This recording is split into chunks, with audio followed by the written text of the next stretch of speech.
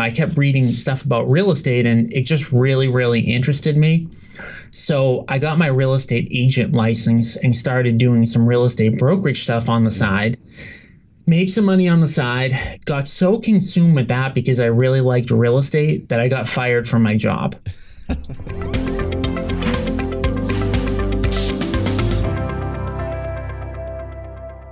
Hey guys and gals, this is Trevor with Carrot, and I was actually on another podcast recently, and I had a really, really good chance to dive in and talk with Tom, one of our clients, and a huge house buyer up in Boston. We'll talk more about his business, the level of business that they're in, where they started, and where they are now. But I was so excited by that comment. I'm like, dude, I need to get you on the podcast, on the Carrot Cast, because where you are now is where a lot of people want to go, but there's a lot of steps that go between starting and where you are. And also, dude, I just love your story, and I love how you are tackling your business. So happy to have Tom Cafarella on the Carrot Cast, and welcome on, man.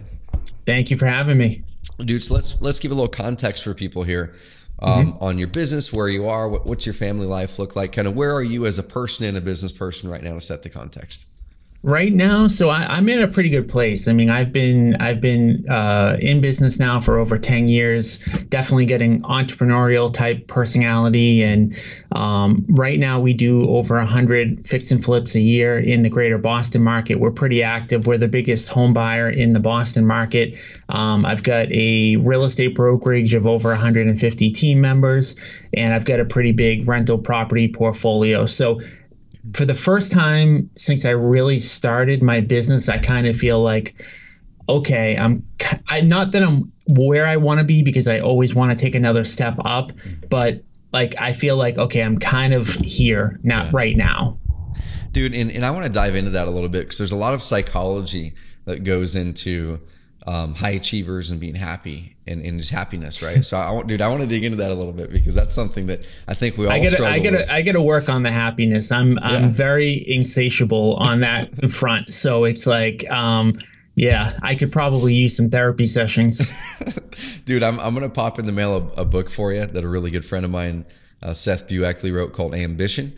And he was on the Carrot Cast, probably in the first 20 episodes. Anyway, he works here in my office building, and he's grown 2 companies well in the tens of millions. His last one did about 60 million in revenue and just sold it. And he wrote a book on exactly how he has dealt with ambition and happiness and things like that, dude. It's really good. So we'll pop it in the mail to you. Yeah, thank you. Seriously, it's good, dude. So, and everyone else who's listening to the Carrot Cast or watching this on YouTube, head back to our archives and look up that episode with Seth Bueckley. And if you ever have that struggle of ambition and achievement and happiness and contentment, his book breaks it down really, really well with some awesome stuff. So I love it. Dude, so I kind of want to roll back to the start. So we kind of know where you are now. You have a pretty big business. You're doing 100 plus fix and flips a year, largest home buyer in Boston. It sounds like you've got a really, really stable business right now at this point. Yep. I see some pictures behind you. Are you married? And I can't tell if that's a child, or no, that's your puppy, dude. I see a puppy. Cool. Yeah, I could probably update the pictures in here. So I just had my 3rd kid on Friday. Cool. So I've got 3 kids. I've got a 4-year-old daughter. Of course, I'm like you see in the background there. I'm married. I've been married for 7 years now, awesome. And I've got 3 kids, a 4-year-old daughter who just started preschool 2 weeks ago. I've got a 1-year-old son, and then a newborn that just came on Friday. Congrats, man. That's so cool. We've got 3 kids too, and it's crazy. It's crazy. It's not easy, dude. It's not easy, but you know what? I don't do a lot outside of work. So that's my fun right there. That's cool. So I love it, dude.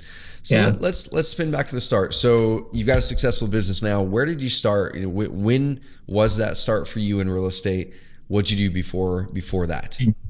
Well, to go back to the original start. So I grew up poor, right? I had no money growing up. So, from the early onset, I knew that I wanted to be in a good financial position, because I saw firsthand kind of how not being in a good financial position, impacted my parents and my family in general. So I said, I'm never going to let that happen. So growing up, I thought education was the way out. So I got straight A's my whole life. Like, I hate school. I hate school more than anything. but I became a good student because I had to, because I felt that that was the way that it was going to take me out of my current situation. So I was pre-med in college and, again, doing very well, thinking about heading off to med school. And I hated that. But I was doing it because I thought this is the way to make a lot of money. And as I was going along through the process of getting into med school, I started reading all these books, Rich Dad, Poor Dad, and things like that, that really opened my mind to say, man, you don't have to do what society tells you to do, like step by step. Like there's other ways to make money that are a little bit more unconventional. And so it was at that point, this is after I did everything to get into med school, that I decided I really wanted to be in business. So my easiest transition was to double major. And so I had a biochem major, and then I double majored as an accountant.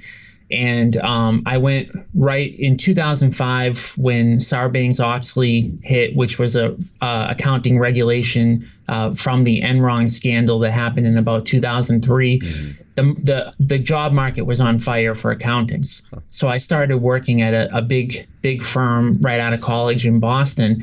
And basically the first day that I got to my desk, I was like, man, I can't do this.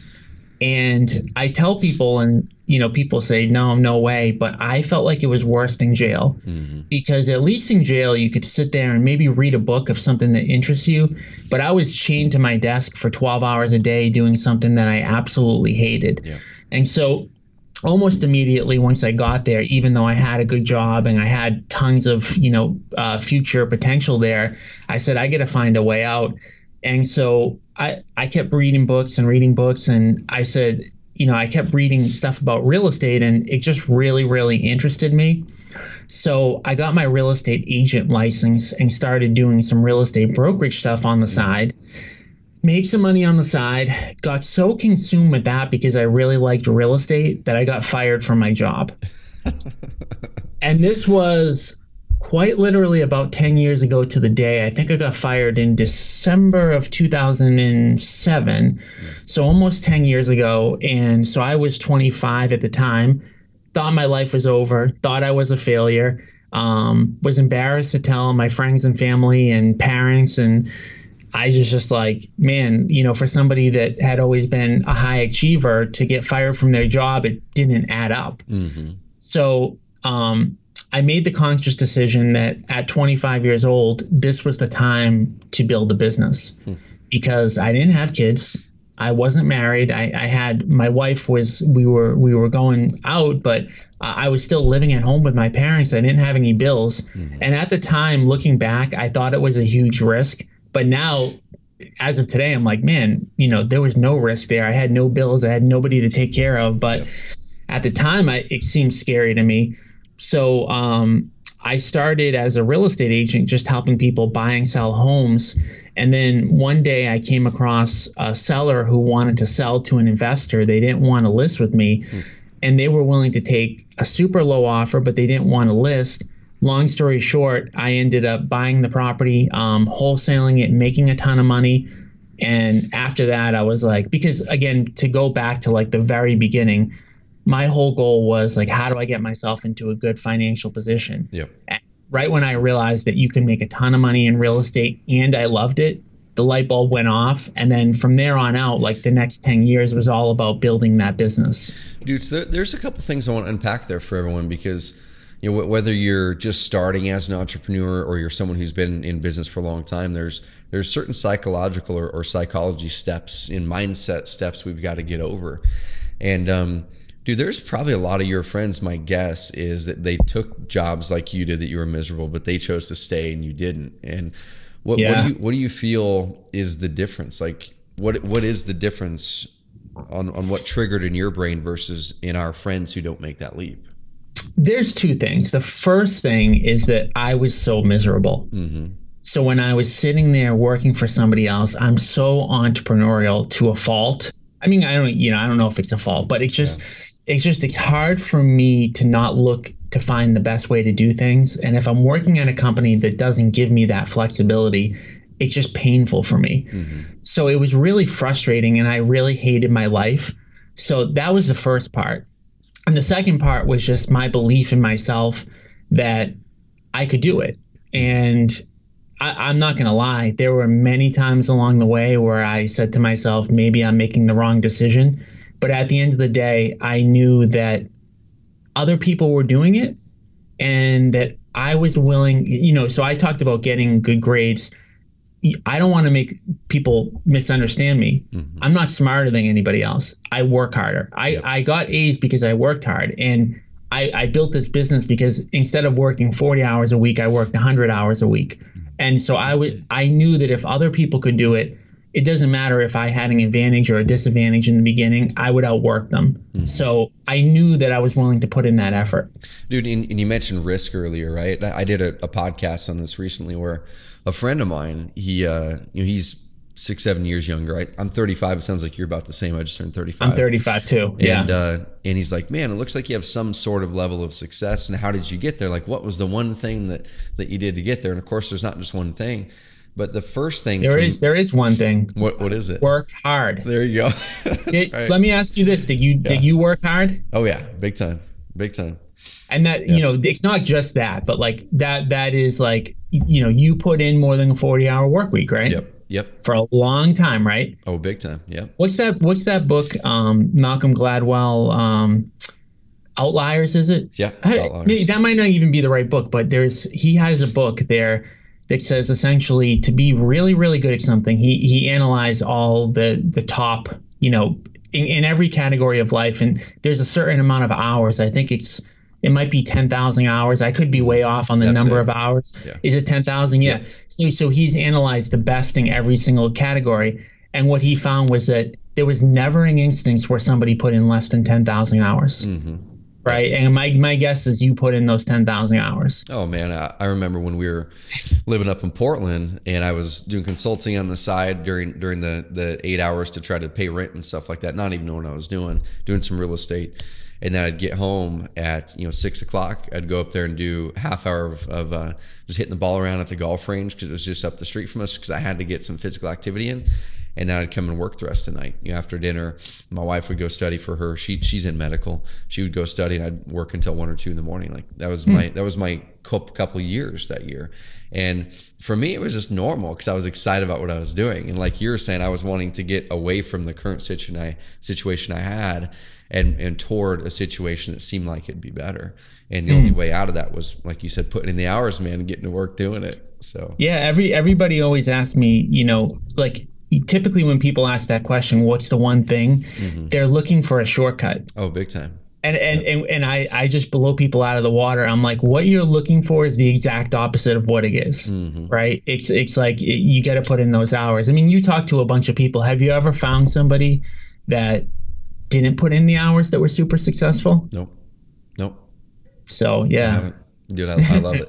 If you find that person, let me know because we need to capitalize on that. Exactly. No, and there probably is that person out there somewhere that just had this crazy idea and then whatever happened. But yeah, not in general, the rule is you got to put in the hours. And kind of going back to that risk thing, you mentioned, I thought when I was doing this that was risky, but later I realized that it wasn't risky. And that was the first thing that I had to do is I had to flip my risk profile, where I think most other people, they look at risk as in, oh my gosh, what's going to happen if I do this? And I think we look at it as, man, what will happen if I don't do this? Like, what am I guaranteed to have my life look like if I do not take this step and if I do not take that leap? And you took the leap, dude, put in the work, and built a great business, which I love. So on the risk side, have you changed your risk threshold now? Like, are you still taking big risks, or is just risk just not something you even look at now? Well, risk is an interesting phrase, right? Because risk kind of implies that you're doing something and there's a chance that something bad can happen. Yeah. So what I look at risk is like, you go to the casino, you put all your money on black and you've got whatever, a 49 or 48% chance of winning. So the way I look at risk now is like, I do things where I've got a 90% chance of winning. Yes, there is that 10%, failure possibility, but like I keep pushing all my chips into these high probability things. So I guess I don't think there's no way to completely eliminate risk. I mean, when you're talking about financial risk, like you work for somebody else, you could get fired. You start your own business, the market could crash or your market could be taken away from you. So there is no way to get to that 100% no risk. But we want to get the risk down as low as possible and focus our efforts on the things that are going to give us the biggest bang for our buck. Mm-hmm.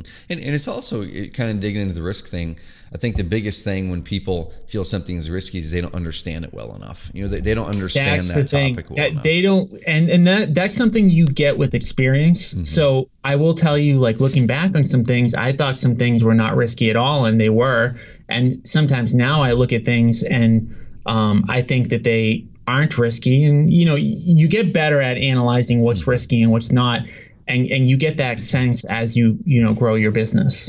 Dude, so I want to kind of go back to you got that first deal done. It's a big wholesale deal. You were doing some listings and brokerage, like normal real estate agent stuff. Then you did this wholesale deal. So yes. That kind of opened up the investing side of things. What happened next, dude? So did you go back to the normal agent stuff and then another deal came by, or did you directly jump into going, okay, how can I find more of these wholesale deals, and what do those look like, and how do I find them? So I made $115,000 on my first wholesale. So I didn't flip it. I wholesaled it and made $115,000, which is not normal. I made a ridiculous amount on that wholesale deal. And it was, looking back on it, it was luck. Mm-hmm. But I didn't know it at the time. So I thought that was kind of normal. And I said, well, man, how can I replicate this? And at that given point in time, I had no idea how to do that. So what I ended up doing was franchising with a company called HomeVestors. Mm-hmm. I don't know if you're familiar with them. Yep. Yeah, totally. Yes. So I believe they're the only home investing franchise. Mm-hmm. And I franchised with them, and they basically had a model, a marketing model where you could basically predict and spend marketing dollars and get leads and do all that. So I signed on with them, kind of got my bearings. Like, I learned a lot from working with them. Like, there were pros and cons of franchising, and I did pretty well. But what I kept seeing, again, being the entrepreneurial person that I am, it's hard for me to work under the confines of somebody else's systems. Yep. Because I look at the system and I say, I can make that system better. And so when we had the opportunity to renew our contract, we didn't do it. And once we kind of had the confines taken away from us, our business exploded because we figured out how to do things better. Dude, so what were a couple of those, let's break it in. What were a couple of those things that you noticed that you guys could do better that you did that then kind of put the afterburners to your business?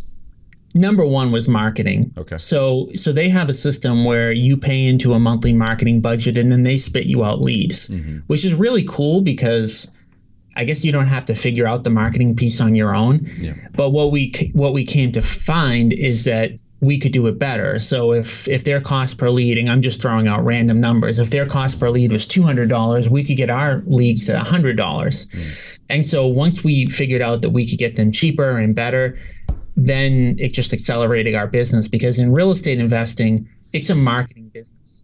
People, when they first get into it, think HGTV, it's all about renovating the property, but it actually has nothing to do with that at all. In fact, I don't even go into any properties anymore. It's all about marketing, getting face-to-face with motivated sellers, and finding the right person in the right situation that it makes sense for that seller to take a cash offer. You buy it, and that's where the money's made.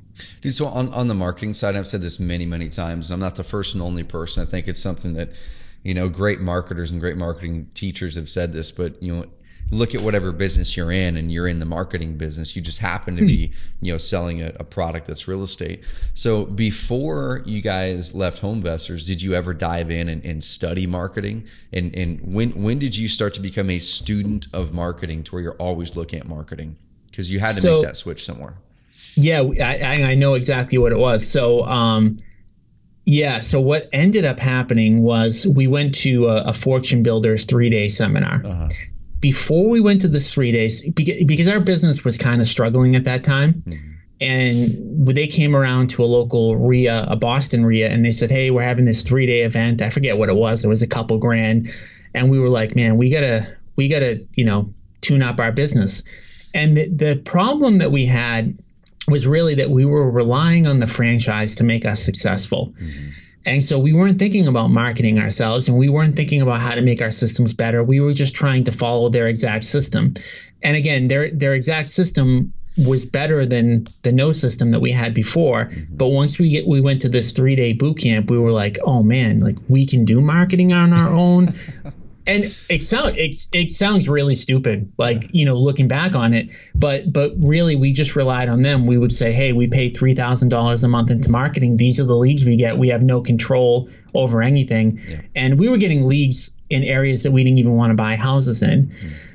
Because they were marketing to places we didn't want to buy houses, because they were basically servicing all of the franchisees in their system. Gotcha. So yeah, that's when the light bulb went off, and it actually started out with an SEO product that we bought, and we started making single page property websites for, you know, specific cities, and we just, from that point on with marketing, we just kept testing and scaling up what was working. So we tried a whole bunch of things all in a very short window of time, and figured out what worked, and then spent more money on the areas that worked the best. And for everyone listening to this, so first of all, you know, Tom has his company, Ocean City Development, which is the investment business.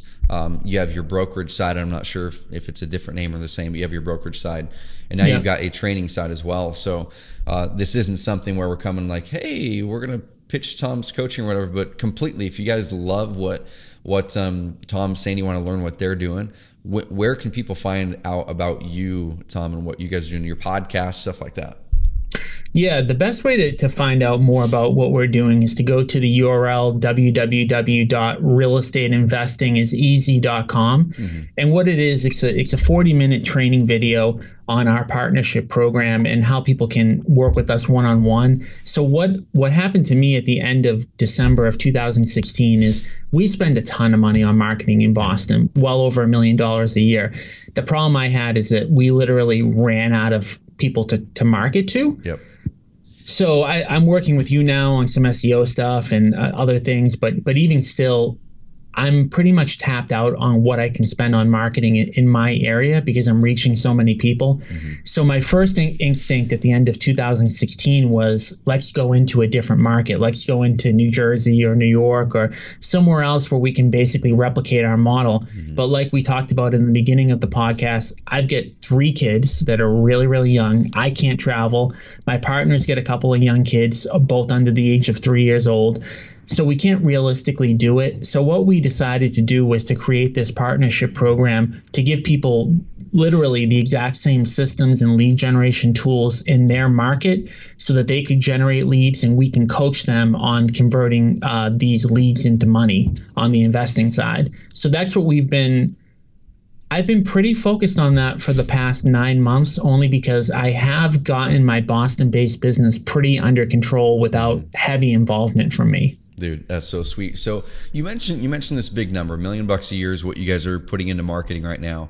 You started off, of course, a lot smaller. So what I want to do the rest of this episode of the Carrot Cast is in a competitive market. A lot of people have a tougher time marketing, right? Because they haven't figured out their marketing systems and things like that. So if you're cool with it, let's use the rest of this Carrot Cast to dive into marketing. And if you guys want to learn more and see what Tom's doing, head over to, was it realestateinvestingiseasy.com? Yes. Sweet. Cool. So head over there. So let's go back to you guys went to the Fortune Builders Bootcamp. It opened up your mind that you guys can do marketing. You didn't renew your contract with the franchise. And what did you guys start to do from there? So you now went, okay, I have this money that now instead of paying into this franchise, I can now put somewhere. What did you guys test? What worked? What didn't work? What did you go all in on scaling things up? We tested everything. So if you Google search like real estate marketing strategies, we tested every single one of them, from banding signs to mailers to cold calling to SEO to PPC to banner ads. So there's nothing that there's nothing we haven't tried, and we still billboards and there's stuff that we still test and try today. Like if you tell me right now after we get off, oh, there's this one other thing that just came out, like I'll try it. So we tried everything, but there's only a few things that work. So the things that work really well. So first of all, like it depends on what your marketing budget is. So if you don't have a marketing budget, there's really only 3 things that I would do, which is SEO with you guys, right? Because you guys train people how to do SEO without spending a lot of money, right? Yep. Okay, so there's SEO with you. There's cold calling, which you can do completely almost for free. And then there's bandit signs and door knocking, I guess. But a lot of people won't do door knocking. But those are the 4 kind of free things. But I don't personally really like the free stuff as of, September of 2017 for me, because I have a lot of money and I don't have a lot of time. Yep. So I always look at it like right now, like what can I do to generate leads by spending money? Because that I can just spend as much as I want and get return on my investment. So what's working for us the best right now, and it's not even close, is Facebook ads. And you saw that in the back of my account, like from just, practically every single lead that's coming in through the Carrot site that I have with you is on Facebook. Google pay-per-click works, but it's getting so expensive. Mailers work, but everyone else is doing them, and cold calling works. And those are the ones that we've seen that are getting the best ROI. But like as of today, Facebook is doing the best.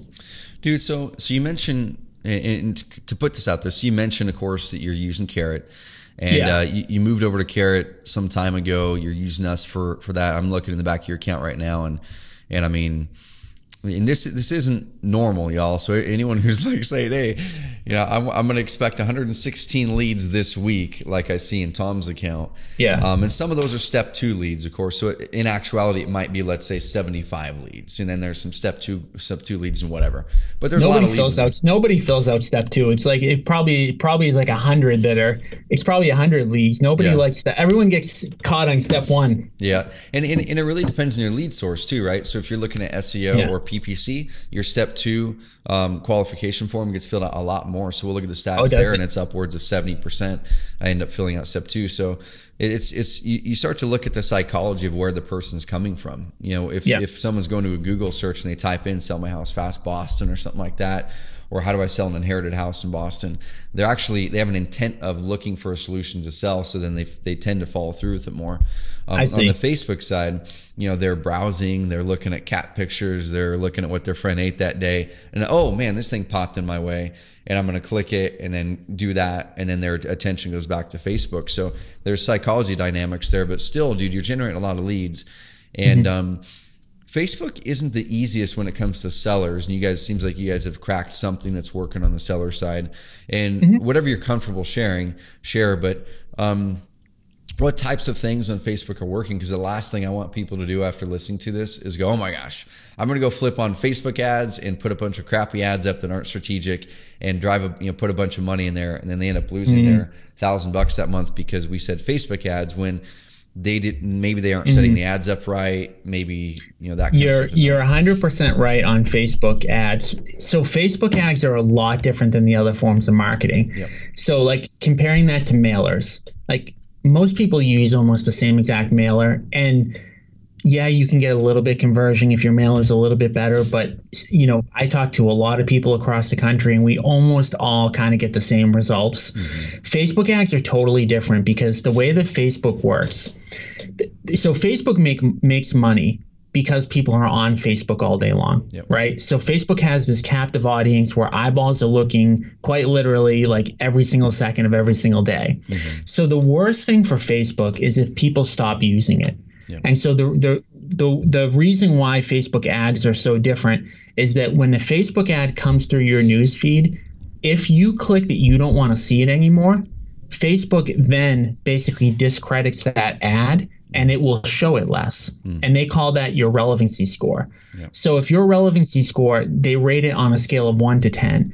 If your relevancy score is a 10, you're going to get a way lower cost per lead, meaning quite literally like a third a cost per lead than what it would be if it was a 1. So it's really important that the ad that you put up is quote unquote relevant to the audience that you're serving it to. So it's really important that it's not something that people kind of view as spammy, I guess is the right way to put it. So it has to really catch the attention of the specific person and not be an annoying ad. So it has to look clean. It has to look crisp. It has to say the right things. It has to, the more it can speak to your particular audience, the better. The other thing that's important about it is putting it out in front of the right people. So Facebook is crazy in terms of how you can split up like who things go to. Have you run a lot of Facebook ads? Yep. Yeah, definitely. Okay.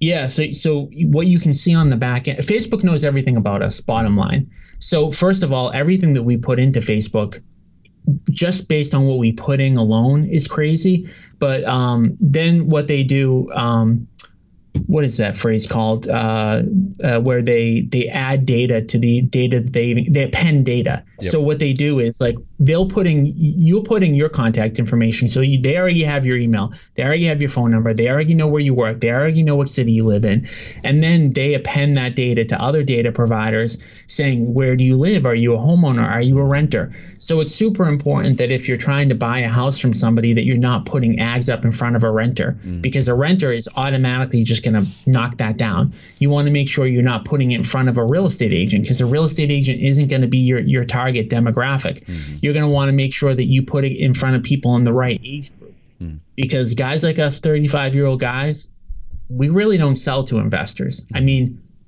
maybe 1 in a million do, but very, very few do. Yep. So it's really important that you get your demographics down and you're showing your ads to the right people and they're not getting annoyed.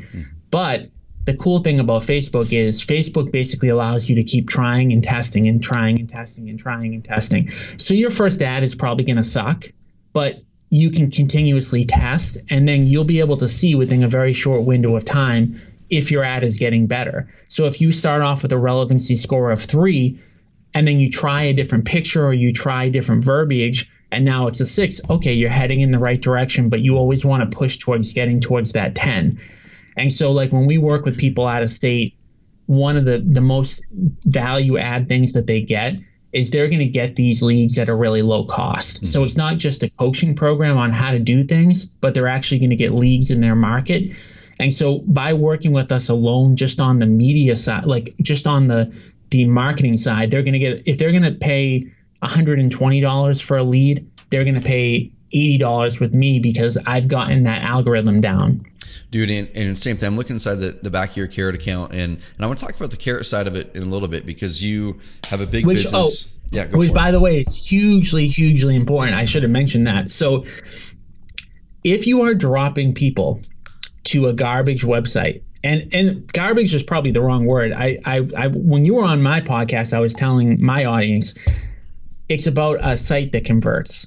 So like if I was to run Facebook ads, if someone said to me, Tom, I want you to manage my Facebook ad account, but I want to drop it to this non-Carrot site, I would actually not do it, because I'm serious. I wouldn't do it because they're not going to get the results, because you need a site that converts. And what I did before I was a Carrot client, I used to drop all this traffic to my site. And the problem is that if they get onto a site where there's not a clear call to action, where the wording is not perfect, they're not going to fill out the form. And obviously, if they don't fill out the form, we don't get the lead. Yep.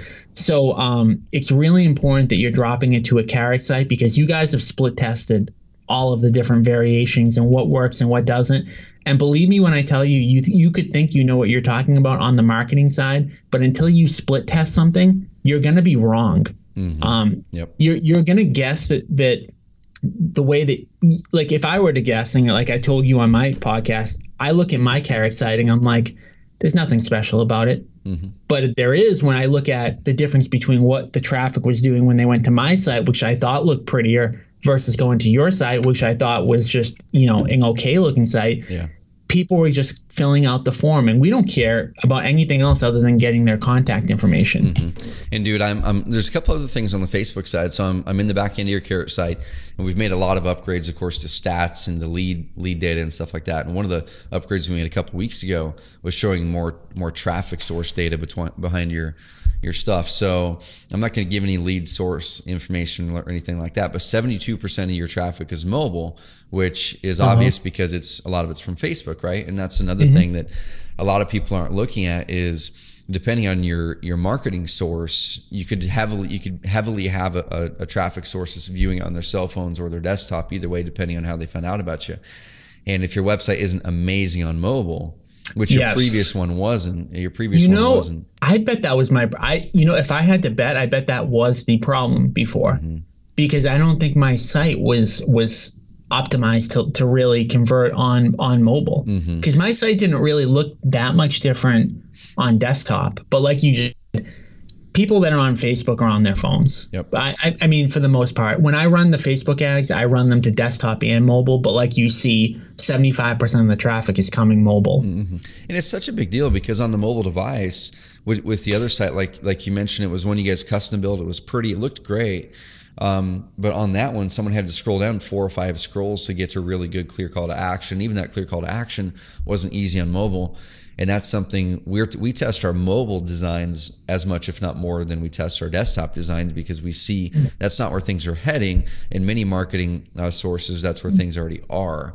So you've got to make sure to nail that stuff. So you guys have ramped up Facebook ads. I'm assuming you guys already have a bunch of offline stuff. Are you guys doing direct mail and stuff like that? We have a direct mail, like we have a full-time person that works our direct mail center. Okay. So we spent a ton of money on machines and stuff like that, and we've got a really good mailing operation. It's just that mailing's oversaturated right now, and in every market. So if you're in an okay competitive market, maybe that person's getting 2 or 3 letters.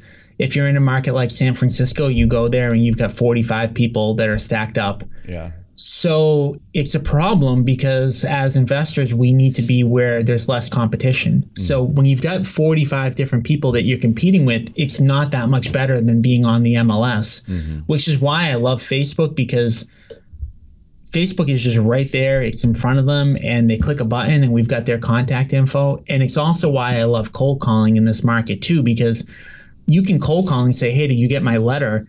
And even if you didn't send a letter out, they're going to be like, yeah, I got your letter, because they're getting letters. So if you're trying to do this business on a zero budget and you're just calling through, you're going to get a ton of responses because nobody else is cold calling. Dude, where are you guys getting your list for cold calls? Like what kind of lists are you guys calling? So the way that we do it in Boston is we make a database on we start with what we want to buy. So we make a database and we say, these are all the specific information about the types of homes we want to buy, the cities. Obviously the mortgage balance is hugely important. The age of the homeowner, how old the home is, all that kind of stuff. And so we build a database around there, and that's who we focus on. That's who we contact. Like when we're on Facebook, you can upload those addresses and show ads to only those people. So I'm making sure that my ads are getting in front of the right people. So we're hitting those people over and over and over again. And as far as where are you getting that information to build the database? Are you getting it from ListSource or a bunch of different other list aggregators? Or are you guys just hustling like with the county courthouse looking for data there? So we started by building the database out of our public recording MLS. And I spent a lot of time doing that. But now for the people that I work with out of state, there's a lot of shortcuts. ListSource is good, but they're kind of expensive. The program that I like for a lot of people that are just getting into this that isn't too cheap, but it's cheaper, is Find Motivated Sellers Now by Kent Clothier. Have you used that? Oh yeah, dude. I'm good friends with Kent, and lots of our clients use it too, for sure. It's ListSource, but at a fraction of the cost. And actually it's better than ListSource because you get a bunch of other freebies too. I don't use the other freebies, but for I think he charges now maybe $99 a month. I mean, you can generate these lists really, really quickly. So yeah, he's got a great product there. Sweet. I love it. And to find that resource, guys and gals, there might be a link somewhere around this, or just go to Find Motivated Sellers Now. I'm sure you can find it in Google. Well, sweet. So kind of looking at the overall marketing stuff, you guys have tried everything. You mentioned some free methods where if someone just doesn't have the budget, but they've got the time. They can go out there and nail it. And that's one thing that we always look at when we're working with our clients is, okay, what's your goal? And then what's your budget, both time and money budget? And if their time budget is greater than their money budget, do the things that you mentioned. If you've got some money, you can accelerate things and start to spit out, basically put in $1 and get out $1 times X. And there's a quote behind you in your office, man. I'm always like, I always love seeing the environments that people work in. And I see your whiteboard there. I see your family back there and a quote back there. Can you read it? I read the quote, man. So the quote says, ultimately, the business that can spend the most to acquire a customer wins. And we talked about this a little bit on your podcast, but dude, why don't you kind of break that down for everyone listening to this? Why is that quote so important that you put it on your wall, and what's it mean to you and your business? It's hugely important. So at the end of the day, we're all in competition with each other. Like everybody in my Boston market is in competition with the sellers that are going to be selling their property. So ultimately what it means is that if I can make more off of a lead than somebody else, I can pay more to acquire that customer. Mm-hmm. So for me, what that means for me in my investment business is how I've merged my brokerage model with my investment model. So I spent over $1 million last year on marketing, but I got back well over $1 million just in listings. Yeah. So when we go out and we meet with the seller, we give them two options. We say, here's your fast cash offer. If you want a fast cash offer, here's what you need to do if you want to get top dollar for your property, and these are the steps to go through it. So what it means for me is that because I made more back than I spent just on the listing side alone, I have an unlimited marketing budget. Mm-hmm.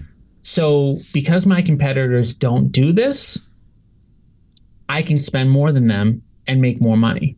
And so, and the other thing that it means is, like, if we're competing for the same, phrase on Google, or if we're mailing on Google, I can spend more money, and on mailing, I can mail more people. Mm-hmm. Right. So, you got to figure out how to squeeze as much money out of each lead as you possibly can. Mm-hmm. And that doesn't just go to like the brokerage side, but also like, we've got a database now of old leads, and I'm sure a lot of the Carrot customers have a database.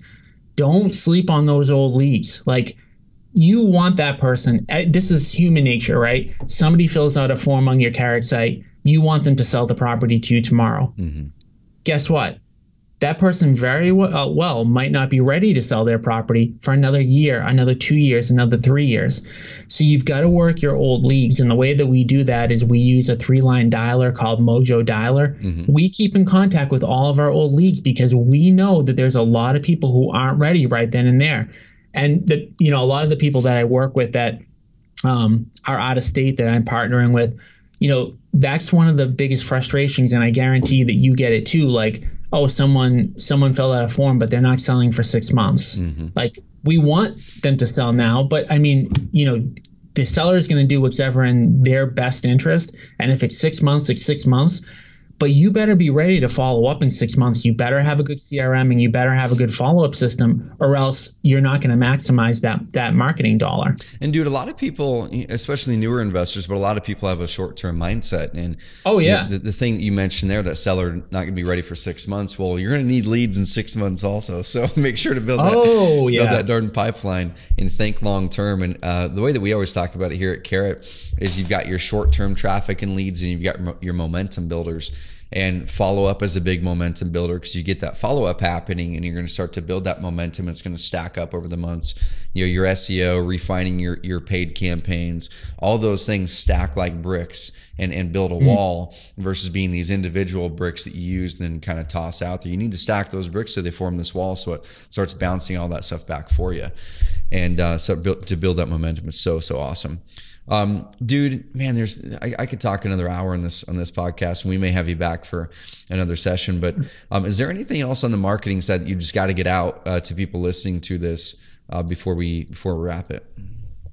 Well, I mean, that would be depending upon who we're talking to, because everyone's at different stages. But I think the overall thing is you need to market every single month. We're in a marketing business. You can never stop marketing for deals.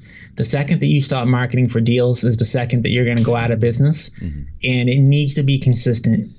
Like I said, if it's going to be free, fine, then you need to set aside so many hours a week to do your prospecting. If it's not free, you can't up and down your marketing budget. It's got to be consistent. And actually, you want to increase it over time. Like you want to start and say, I'm going to commit to X. And maybe that's $1,000 a month, or maybe even $500 a month to start. But your goal should be to make enough money so that $500 a month can turn into $5,000, can turn into $50,000. But you've got to do it consistently, and you can't expect to convert. You can't expect to spend $500 a month and get, a deal every single month, right? So you've got to be patient. You've got to keep spending and just keep grinding and working your ass off. Like you said about stacking everything. This is building a business, right? This isn't a get rich quick scheme. You can get rich, but you've got to build the business. Like the money comes once you've got the skills. It doesn't come once you start. Dude, that's a really, really great way to say it. So the last few minutes here, I'm going to be completely shameless in this last few minutes, because one of the things that I just makes me smile, we get these text messages every day.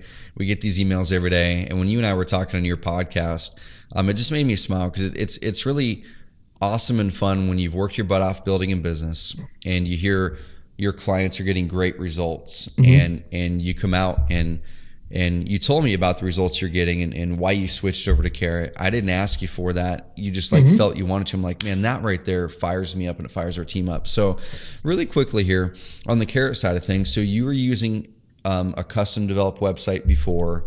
Yeah. And then can you kind of briefly tell people who are listening to this why you chose to make the switch? You were hearing other people talking about it. I just kept hearing about you guys. It was like crazy. And because I work with a lot of people, I talk to a lot of people, I have a podcast, they're like, oh, we always ask each other, like, what are you doing? What's working for you? Right. So I just kept hearing, your name over and over again. And I'll be completely honest, like the first 10 times I heard it, I was like, I've got a good website. Yep. And then it comes down to like trial and error stuff. I just said, you know what, for $100 a month, why would I not just try, test it, compare it to what I'm doing right now and just see what happens. And then I did it, and my leads more than doubled. So I didn't realize it at the time, but I had a broken website. Yep. And it wasn't broken in that it looked ugly. It was broken in that it didn't convert traffic. So I just started using you guys, and just by literally just switching it, it more than doubled my leads. And I spend a lot of money on marketing, so it's a huge deal, if I'm getting $200 leads and then all of a sudden I get $100 leads, that's enormous, right? And then, there's all this other stuff that you guys do, which is what I said to you, in a complimentary way. Like, you don't just offer a great product, but you also provide the training and the coaching behind it, which is like the way to build a great business, right? Because you're not only just giving people something that works, but you're also saying, here are valuable resources, to use besides it. So there's a lot of other things. I wasn't even aware that you guys taught people how to do the SEO for free. Like I mentioned to you, I don't have time to do it, so I'm just going to pay you guys to do it. But like for somebody that's just starting out brand new, I mean, man, there's a lot of free stuff that you can do. I mean, you have to put in the work, but you can do it. So yeah, I've been really impressed, not only with the conversion of your site, but just the company itself. Like, I think you're doing a great job, and I don't see anybody else doing it. So it's really impressive. To be honest with you, some of the stuff that you do, I'm looking at it like, I got to start adding some of the stuff to my coaching business because it's really impressive. Sweet, dude. Yeah, like, so that stuff makes me happy, and it's kind of, I think no matter what level of entrepreneur you are, having some validation on all the work that you're doing, what you're putting out is actually helping people and making a big difference is a big deal. Nobody watches in the beginning, right? Yep. So you get the credit once you're successul, which is nice. I mean, it's nice to get the credit once you're successful. But if you're a younger entrepreneur and you're busting your ass, like people won't acknowledge it until you've got that awesome house and that $80,000 car, which is unfortunate because like the work and the process and putting in the effort in the beginning is actually what really needs to be rewarded, as an entrepreneur, because that's the point where you're like, man, I don't know if I'm doing the right thing. Is this working? Whatever. And then all of a sudden, like once you've made it, people are telling you how great you are. And it's like, where were you, 6 years ago when I was like thinking about taking a full-time job? Yeah. Yeah, dude, that's funny. So one last question. We harp on ROI, and that's exactly what your quote in the back in your office is about, right? Ultimately, the business that can spend the most to acquire a customer wins, because you focus on ROI, you focus on improving those things that continually inch up your ROI and your marketing spend on closing more deals with the leads that you're getting. So you're investing, $1,200 a year, whatever it is with Carrot. What if you had to give a ballpark, dude? Like, what is that returning you? You're talking about on Carrot? Yeah, just with that switch over to Carrot, what is that returning? Man, I'd have to like do the math, but it would be insane, because if you look at, so I'm not a usual case study only because I spend so much money on marketing, but like, how many leads did you say I got in the past week? 116 or something? Yeah. So say I got 50. I mean, a lead's worth. So if I got half the leads and they're worth $100 each, that's $5,000 a week, $20,000 a month, $240 a year, minus the $1,000 I pay. So I'm net positive $239,000. Dude, that's the actual math for me. Mm-hmm. Of course, if someone's spending a little bit less, the ROI won't be the same, but it will still be good. Mm-hmm. And to try to do a website yourself, I mean, that's just like, and I'm paying 100, right? So you guys even have a plan for 50, right? Yep. So I mean, I think the 100 includes all the training and stuff, right? Yeah. Yep. Our weekly coaching calls, content marketing system, all that kind of stuff. Yeah. Yeah, which is invaluable. But like, if you're on like an absolute nothing budget, you could still get it for 50 a month. And you can't lose money on that. If you're doing mailers, if you're doing PPC, if you're doing SEO, no matter what you're doing, you need a website today. Everything's online, like you said, it's not like a future thing. It is here. People make fun of me all the time because everything I do is virtual now. Like, people don't see me. Like, I'm in my office, like I've got 150 agents. They never see me, but they see me on these things. Like, and they're like, I never get to see you in person. I'm like, this is the world we live in, and it's only going further. I mean, we're going to be in virtual reality soon, and that's not even a joke. Yeah, dude, oh man. Yeah, I definitely want to have you come back and talk about team building and stuff like that, because there's just so many great things you've done in your business, and I want to respect your time. And dude, so appreciate you coming on the Carrot Cast and sharing your story and sharing what's working and just being an open book. And what I want everyone to do is, like I said, if you resonate with Tom, or you want to look into what they're doing, head over to realestateinvestingiseasy.com. And that's realestateinvestingiseasy.com. He's got a great podcast over there. They've got great things that they're doing. And Tom, I just so appreciate you coming on here and being part of the Carrot community and sharing your story.